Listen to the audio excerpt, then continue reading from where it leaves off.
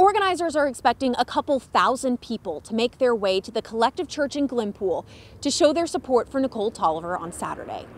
And that's what organizers hoped would happen when they threw out the idea of a benefit. They had a budget of $0, so they asked for people to donate items for a silent auction and a bake sale.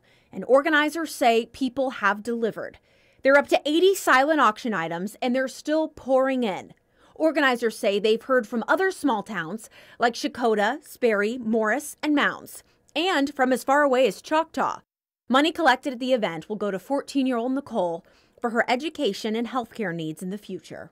It's good to know that there's kindness in the world. There's people who care, that they want to do good, and I hope that this one little act of kindness that started as something so little turns into something big where other people want to do good for other people, whether it be for Nicole or somebody else in the community. Santa Claus plans to make an appearance. There will be carnival games, food, and a photographer. It's from 10 to 2 on Saturday.